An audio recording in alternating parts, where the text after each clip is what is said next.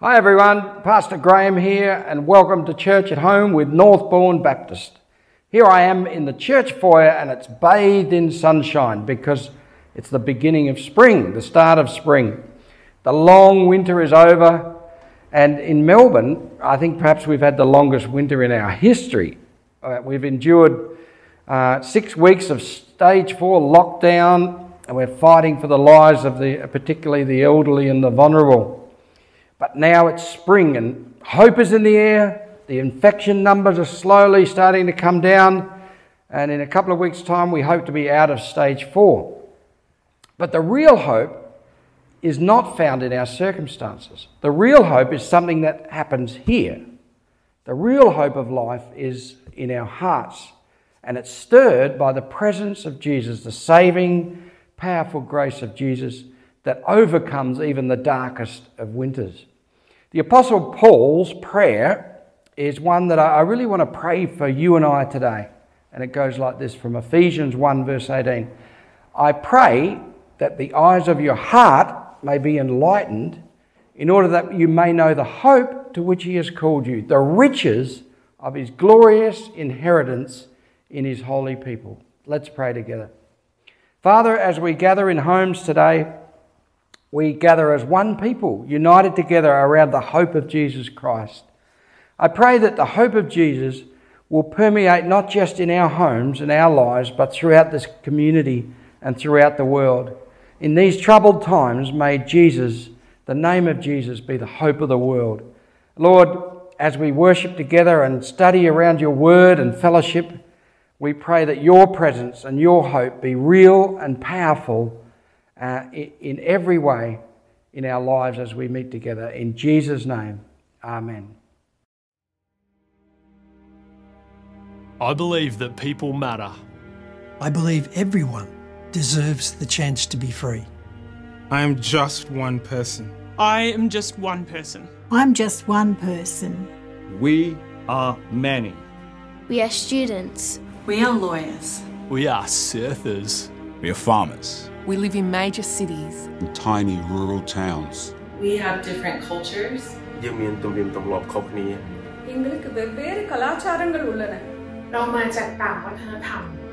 lifestyles. Different hairstyles. Different voices. And we are free. We are free. We are free. We are free. We are free. We are free. We are free. We use our freedom to play. To fight. To raise our voice. For those who aren't yet free. We believe that when we play, those who were slaves will be set free. We are relentless. We are determined. We will stand together and fight until all are free. We are an everyday, ordinary, ragtag, table tennis army. We are Home United.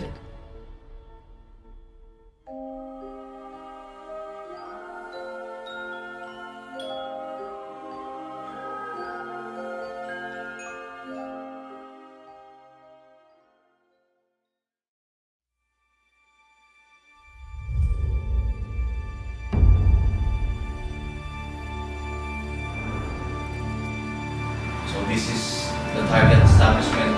First suspect, view for our victims. And remember, if there's a hazard or dangerous situation, move yourself to a position of cover. Keep running, pull over to the police.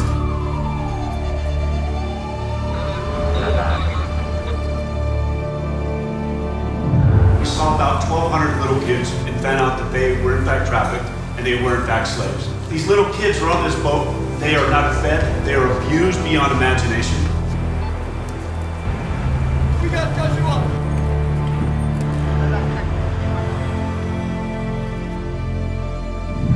This is the girl. Whenever something like this comes, I imagine in my mind that girl is found.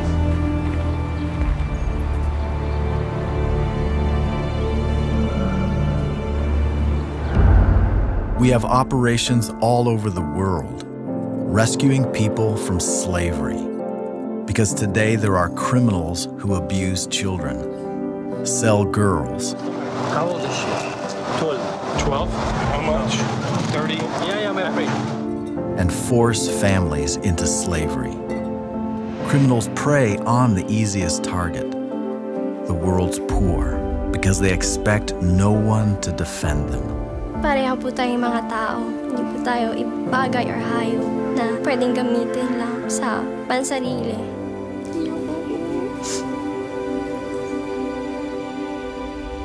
But today, there are thousands of people gathering to seek justice for those in slavery.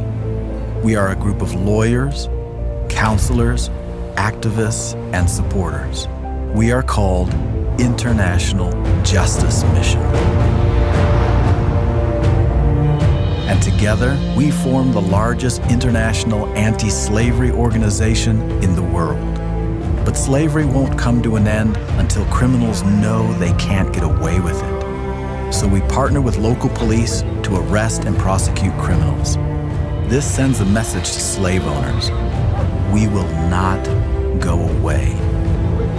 We stay with the survivors until they are healed, until they are free.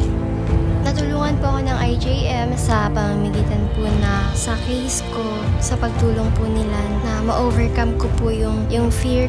Each year, we rescue thousands of slaves and protect millions around the world. We are transforming how justice systems protect their citizens.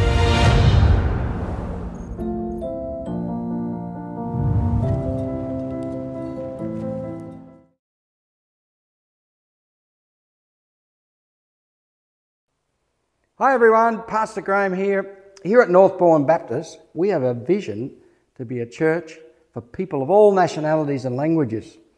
The words of Jesus that are outside our worship auditorium say that we're to be a house of prayer for all nations. A really important part of this ministry has been our Chinese pastor, Dr. Tony Wong. Now, he's been doing a fantastic job of building up a team and growing the Chinese ministry over the last few years. We've seen baptisms and new members. We've seen a large increase in families, in children and youth ministry during this time. And as Tony finishes his role soon, we need to form a search team to find the right person to continue this great work. And I'd like to introduce you to the team today. Hi everyone, my name is Pamela. Just wanted to share that God does have a plan for multicultural diversity in His church. We can see that from the beginning in Genesis that He has said that He will bless people of all nations. Or in Revelation, we see people of all tribes and language come together. And Jesus also asks us to reach out to make disciples of all nations. Therefore, it is with this in mind that we strive to uphold NBBC's Chinese ministry with a vision to embrace multicultural ethnicity, especially from China and Southeast Asia.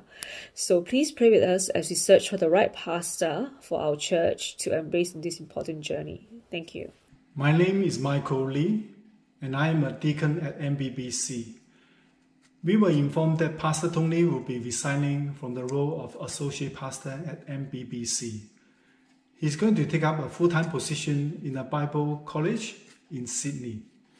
The search team had a meeting last week and had agreed on the new pastor's responsibilities will be to continue to lead and grow the Chinese community, equip and empower the members to reach out to the mainly Mandarin-speaking people in the community, and to a lesser extent, the Cantonese Chinese community as well. I'm Siu Li and have been part of the Chinese ministry leadership team. The pastoral search team really appreciates the ongoing encouragement and support of the Chinese ministry by the entire congregation at NBBC. We pray that God will bring us the right pastor that will fit well into our church culture and also bring new energy into this ministry. We are excited in embarking on this journey. Please continue to pray for God's will in this ministry. Hi, my name is Selena.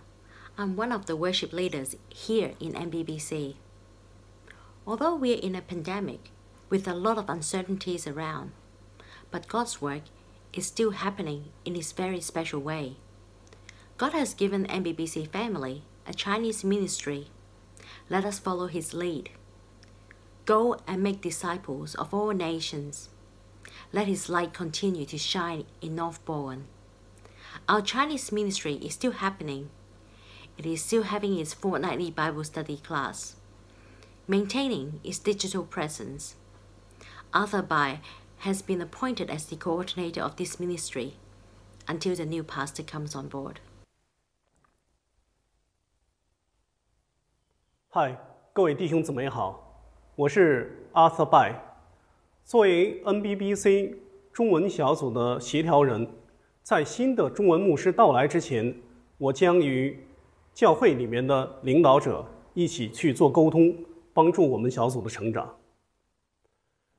在 NBBC 据支撑周围，无论是说各种语言的、来自不同国度的，或者是不同肤色、不同民族的人，是我们的一个重要支点。那中文小组作为一个新的小组来说，我们迫切需要，而且持续需要进行有合适的人对我们进行牧养。那教会的支持也是其中最重要的一点。希望在不远的将来，中文小组能成为教会增长的一极。我们正在寻求合适的牧师来领导和壮大中文小组。当然，我们永远祈祷去得到上帝的指导和上帝的智慧。那同时，教会里面的弟兄姊妹的支持也是我们向前的力量。多谢你们，谢谢。Hi, my name is Shirley, and I'm the deacon for Multicultural Ministry. I'm very excited that we've commenced the search for a pastor to lead our Chinese-speaking congregation. We appreciate your continued support and commitment to this ministry. Now, you may ask, how can you help? Tell your family and friends that we are looking for a pastor. Details of the job description will be posted on our website. Pray for the search team. Continue to encourage our Chinese ministry leaders and church members. The current lockdown situation does make the search a little tricky, but I know God will provide someone suitable for the role. Please pray with us as we undertake to find the right person to lead this ministry into the future. Let us pray. We pray for the older and bigger kids, the exams and their schools.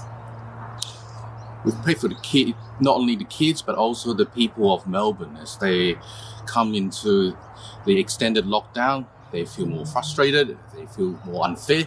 But Father Lord, we hope that this lockdown will bear much fruit for the recovery of this state, Lord. Father Lord, we look forward to the time when we can meet again as a church. But during this time, Lord, we ask for vigilance, we ask for wisdom, and we ask for endurance during this time. And Father Lord, we thank you for the lovely warmer spring weather that we're receiving. We hope that the better weather, the better scenery, the springtime flowers can help to lift everyone's spirits up, and so everyone will be more cheerful. And as we say goodbye to winter, we also hope that we can welcome a better season for everyone after the lockdown.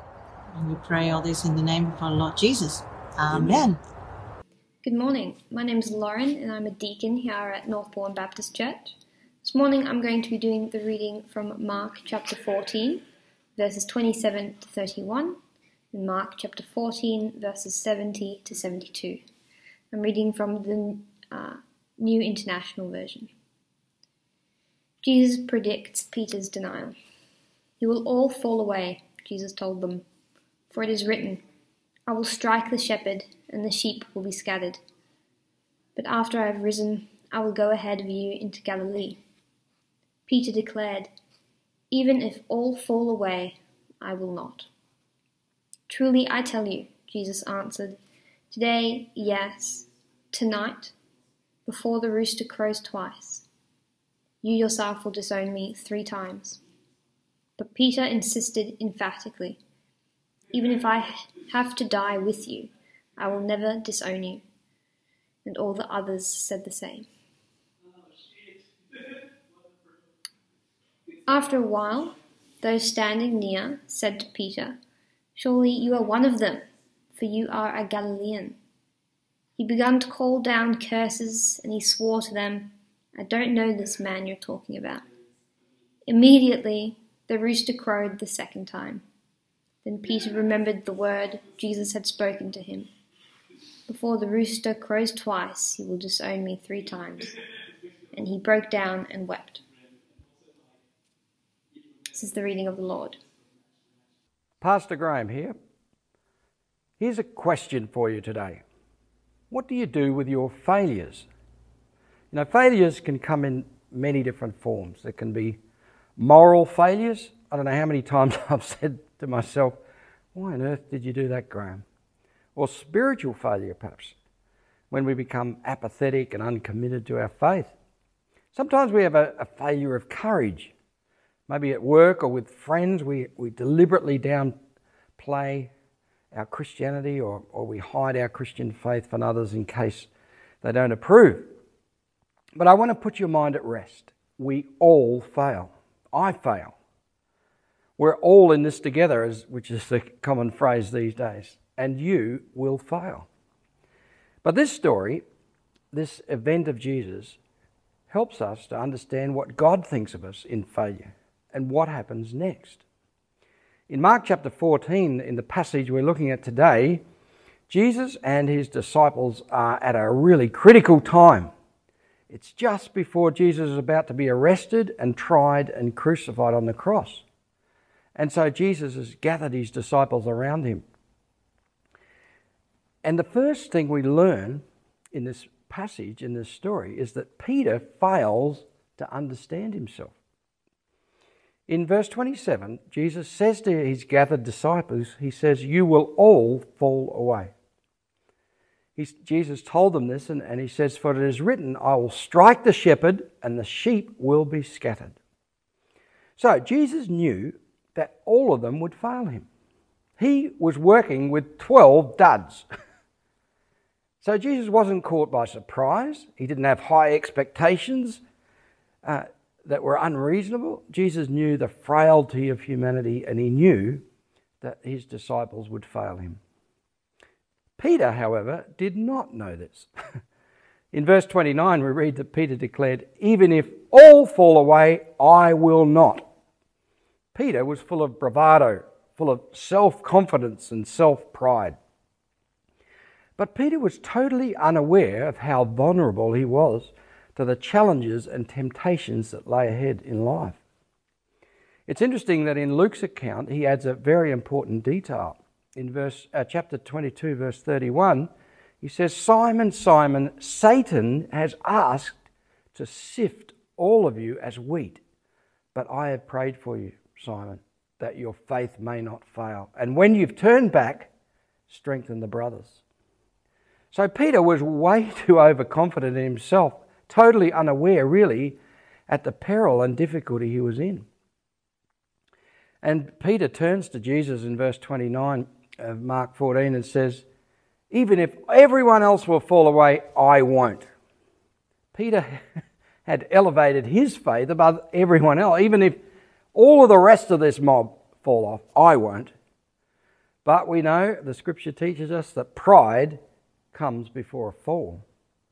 Or as one author put it, he says, "Pride is like bad breath. Everyone knows you have it except you." But this is how so many of us fail too. We too fail to understand we're in a spiritual war. Satan is throwing everything at us to derail our faith and our witness, and we're too busy comparing ourselves to others. Jesus told the parable of the Pharisee and the tax collector. And the tax collector's praying in the temple, "I thank God that I'm not like other people." The safest person is the one who is aware of all the dangers around him, and Peter was not.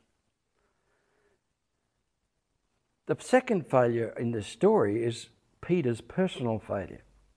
So Peter makes this grand statement, "Lord, I'm ready to go with you to prison and even to death." And Jesus turns to Peter and says, "Truly, I tell you," Jesus answered, "today, Yes, tonight even, before the cock crows twice, you yourself will disown me 3 times. But Peter is not to be denied. In verse 31, he says, even if I have to die with you, I would never disown you. And of course, all the rest of the disciples chimed in and said the same thing. Now, at this point in time, having heard what Peter said, you would think it would take an awful lot to break Peter, wouldn't it? I mean, maybe it would take torture, some sort of torture method, maybe a threat of death, or maybe having to stand before the Sanhedrin or stand before King Herod. But we know from the story that all it takes is the inquiry of a lowly servant girl. In verse 66, it says, while Peter was below in the courtyard, one of the servant girls of the high priest came by, and when she saw Peter warming himself, she looked closely at him and said, weren't you with that Nazarene Jesus? But he denied it. I don't know or understand what you're talking about, he said, and he went out into the entrance. I mean, isn't that often the case with us, though, at times too? I mean, we feel full of faith and bravado with the Lord at times. We hear a good sermon, we get all stirred up, we read a good book, we have a spiritual high, and we make all the promises and commitments to the Lord, and then we go to work the next day, and we're afraid and hide away our faith. So a second time, Peter is confronted. Verse 69, when the servant girl saw him again, she said to those standing around, this fellow is one of them. But again he denied knowing Jesus.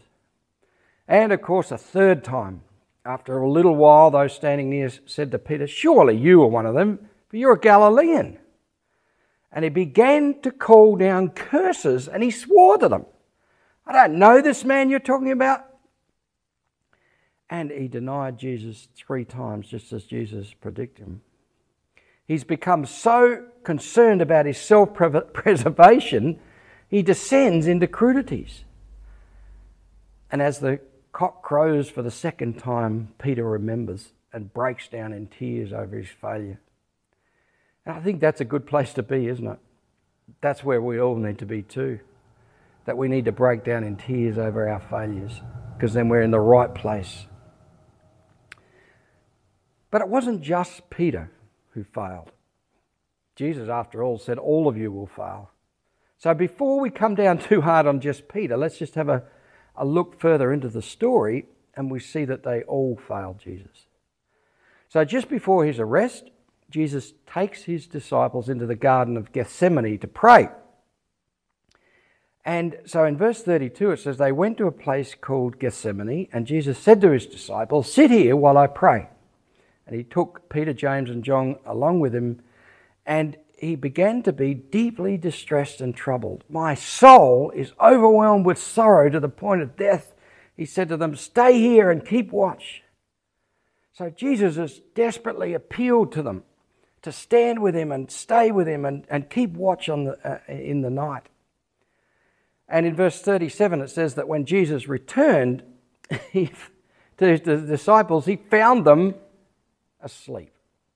Simon, he said to Peter, are you asleep? Couldn't you keep watch for 1 hour? Okay, that's strike one. Everybody makes a mistake. Everyone has a bad moment. So you surely think Peter and the disciples would learn from that. But Jesus says to them to watch and pray so that you won't fall into temptation, and he goes off a second time to pray. But in verse 39 it tells us that once more he went away and prayed, and when he came back he again found them sleeping because their eyes were heavy. And Jesus confronted them again, and this time they did not know what to say to him. What could you say? The first time could be a mistake. The second time is really negligent. And a third time Jesus goes away to pray, and returning a third time he said to them, are you still sleeping and resting? Strike 3. And it's interesting that Peter denies Jesus 3 times, and here the disciples abandon Jesus and are not alert and not praying in this time 3 times. And Jesus says, enough, the hour has come. The Son of Man is to be delivered into the hands of sinners. and Jesus is arrested and taken away. So the instructions he gave to his disciples were to keep watch, to watch and pray, but they just fell asleep. They deserted Jesus in his hour of need. They totally failed him. They totally missed the urgency of the hour and the need for the power of heaven. How often do we do the same? How often around us is this great need for people to pray and to seek the Lord and to speak the truth of God and to stand up for the Lord, and we too drift off into the background asleep. And that's a great challenge to us, isn't it? To be alert and to live our lives deliberately in his kingdom. Now, you're probably thinking, thanks, Graeme, for pointing out all those failures. Just what we needed on a day like this. But in this story, something amazing happens in the middle of the story that is so empowering. I just want you to be able to see it. That there's great grace in the middle of their failure. In verse 27, Jesus says, you'll all fall away. But in verse 28, he says, but after I have risen, I'm going ahead of you into Galilee. Now, Peter probably totally missed hearing this. Peter jumped into a self-defense and a bravado about what he would do. But Jesus was saying that every one of you is going to fail me, but I will see you in Galilee afterwards. So Jesus is making plans to be with them after their failure. That's really important. I want you to think about that for a minute, that even before they failed, Jesus is already making plans to be with them afterwards. In Luke's version, verse 31, it says, Simon, Simon, Satan has asked to sift you, all of you as wheat, but I have prayed for you, Simon, that your faith may not fail, and when you have turned back, strengthen your brothers. So once again, Jesus is making plans after their failure. So their failure was not the end for Jesus, but part of a journey of growth and maturity. So Jesus is about to die on the cross for their sins and their failures. He's about to rise again and breathe the Holy Spirit into their lives. And a great transformation happens over the disciples. Peter would go on to be the rock in which Christ would build his church in Jerusalem. All the disciples, bar John, would indeed become martyrs for them. They would die for Jesus. And after Jesus' death and resurrection, he would seek them out and he would forgive them. He would restore them and recommission them as disciples and followers of him. And so too it is with you and I, that our failures hit us right in the face at times. But Jesus has plans for us beyond our failures. So I've failed so many times over the years, and failure brings this swamping of shame and guilt. And I want you to know that if you blew it last night, or if you blew it 2 weeks ago, or if you blew it 10 years ago, there's room at the foot of the cross for you. The invitation is for us to come to Jesus, to confess and repent our sins, and be forgiven and healed and restored and renewed. So there's a few things I want us to remember as we close today. The first thing is, failure is not the end. That when we fail, we're not put away in a corner and discarded into the discard pile. I mean, do you ever feel that way, that you may have failed one too many times and God has probably wiped the floor with you and moved on? Failure is not the end. The second thing is, the grace of God is way more thorough than you could ever imagine. Jesus has taken your sin and your failure upon himself on the cross.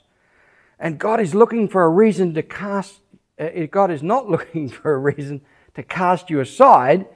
He's offering you a second chance even today. The third thing is, in your failure, Jesus is praying for you. Now, this is a stunning statement from Jesus to Peter, isn't it? But I have prayed for you. And Jesus is praying for you. He's calling down the power of heaven for you. That's really important to remember in our failures. Jesus has already made plans to meet you on the other side of failure. Jesus is the risen Lord. He's the Lord who brings hope and renewal and transformation. And His purpose for your life is waiting for you on the other side of failure. The fifth thing is watch, pray, be alert, and be diligent and live diligently. The best way to avoid failure before it even happens is to be self-aware of the environment we're in, the temptations and the difficulties and the spiritual dangers that are around us. We need to be prayerful and watchful that our lives follow His way and rely on the power of heaven to keep us near to God. The last thing I wanted to say was, you might have a friend or a family member who's failed. Don't give up on them. Jesus hasn't. Point them towards Jesus, who's waiting on the other side of failure to embrace and reward and forgive and restore. That's the grace of Jesus Christ. Praise Him. Father God, we stand before You as people who've failed. Lord, we've failed in so many different ways, but we come back to You because we know of Your amazing grace. Lord, cleanse us and renew us and forgive our sin. And Lord, restore us and send us on our way anew and afresh in You. And Lord, when we do fail, Lord, help us not to hide from You, but to come openly before You and confess before You, that we might be restored into Your way. We thank You and praise You for this beautiful gift of grace in the midst of a story of failure. In Jesus' name, amen.